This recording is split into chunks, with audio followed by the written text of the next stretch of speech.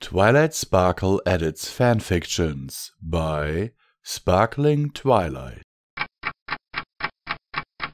Spike's genre failure. Don't post content. Twilight Sparkle, a pretty perspicuous purple pony, shook her head. Spike, I don't think your fanfiction about the Power Ponies comic is going to be approved to be read at the annual convention. Spike, her dashingly delightful diminutive dragon, widened his sad, brotherly puppy-doggish eyes. But why, Twilight? I have a list. Twilight's voice was heavy with disturbance. But I'm not sure you'll want to hear it. I do! Spike insisted. I do! He puffed out his chest. How can I improve if I don't know what I did wrong? Twilight sighed. First, look at what the official rules list indicates ponies can and cannot prepare for the fan convention. There's a list? Spike frowned. It's right here. Twilight turned around the convention's invitation ticket. On the back, in minuscule font, there was a block of text. Spike took out his trusty magnifying glass and squinted through it. Hey, the list is right here! That wasn't an ink stain. You need to check everything when reading, Spike. Sometimes twice. There can be a hidden meaning. Twilight noted. Or typos. Anyway, here are the problems. Plural problems? Not just one? Spike shivered. Most definitely plural. Anyway, first, it's not clear your story is actually a story. It starts with a list, a long list. Spike spoke up. How else will we know what the villain has done or plans to do? No one wants to read 13 pages of a list except me. Which is why I read this one, but more important, it was against the rules. Spike, this isn't the recent crimes page in the Full Free Press. Their recent crimes page is misnamed. Misnomer, Twilight corrected. Yeah, it isn't even half a page long on a busy week. Spike noted, not helping his argument. At least when Rainbow Dash isn't in town, Twilight muttered. Come on, Twilight, Rainbow's speeding violations only make it into the press when she hits some pony. It's not fair to keep ragging on her like that. The real criminal in Ponyville is whichever pony's shoplifting those expensive and beautiful items from sofas and quilts and our luxurious vendors. You know, Twilight noted, the skulking shoplifters' crimes tend to not occur when our friends are out of town on a friendship emergency. Oh no. Twilight hastily wrote a note to herself. You got an idea who it might be? Spike asked. Twilight thought for a moment about a dear, generous pony friend of hers who always seemed to own the newest items and everything on trend. But it couldn't be her. It shouldn't be her.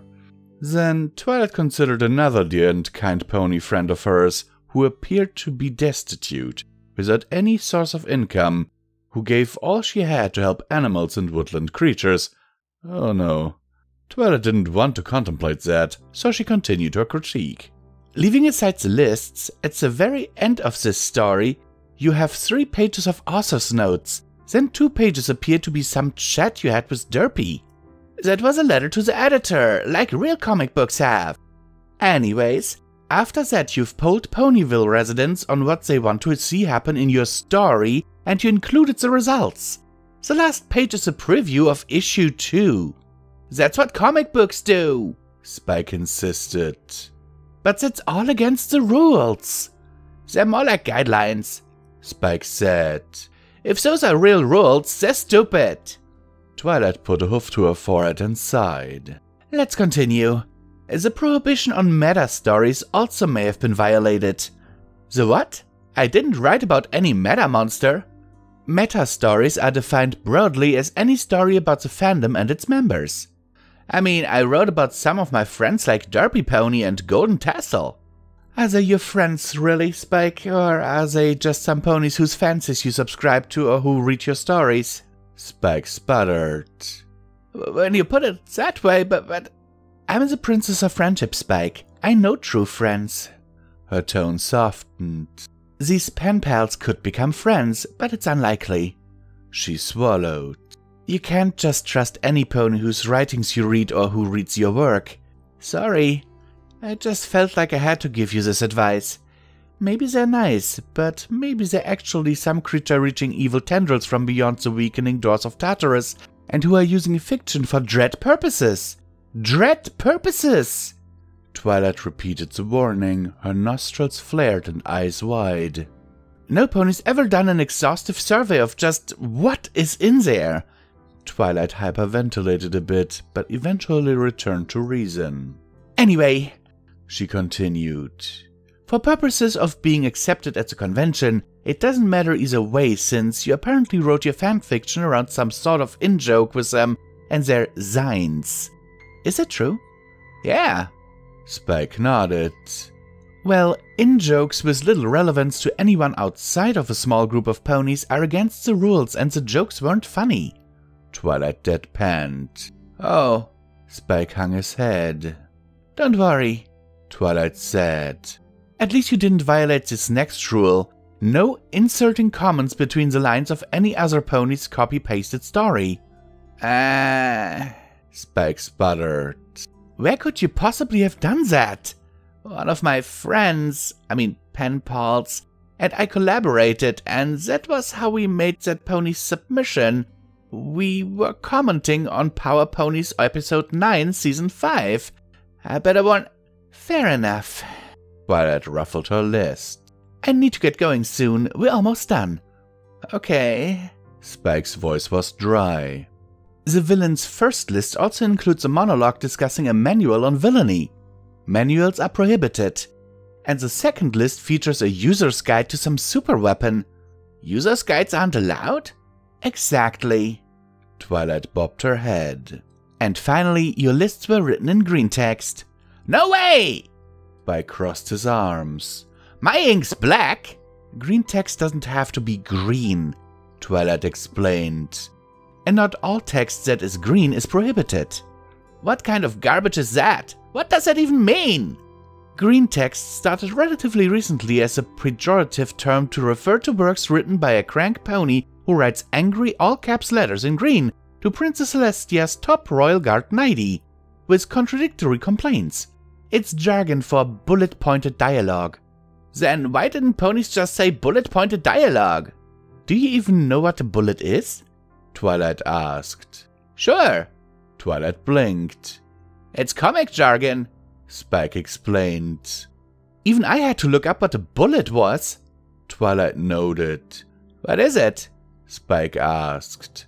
I know what it is, but I don't know why it's that. Something violent to do with explosions involved with fireworks. The term originates from deep in Equestria's past. Twilight pondered. Whatever it is, it means whatever this is. She showed Spike a picture of a dotted point. That's a dot. Spike nodded. Indeed. Twilight nodded. A bullet is a comic synonym for a dot. Spike nodded. Bullets or dots are green text, got it? Spike nodded again. Anyway, your lists are written essentially in bullet point format, and that's not allowed. Spike sighed long and hard. I guess I've got some rewriting to do. Rejected fanwork in claw, he headed off. Twilight put away her list, smiling but troubled. She'd saved Spike's embarrassment of showing up at the convention with his very rules-breaking story, only to have it turned down. But maybe the censors might have let it get through? She looked over the proceedings for past fanfiction conventions. They'd apparently published a manual on how to please your Kirin. I suppose you wouldn't want one to turn into an angry Nyric. And how to guide on making noodles and Fluttershy's a hack and quibble pants fibs about fiction, which seemed like a meta story about members of the community. Wait, Twilight said aloud. Is Fluttershy a fanfiction writer? She shook her head. Nah, but I can see Quibblepants writing weird stories in some misguided attempt to bond with his fellow pony. Yeah, whichever pony wrote that probably just added Fluttershy's name for attention. But the reference merited investigation. Twilight threw aside those stories, wondering if Spike's piece would have been accepted just as the apparent rule-breaking works had been. Nah. Twilight shrugged. His wasn't good enough.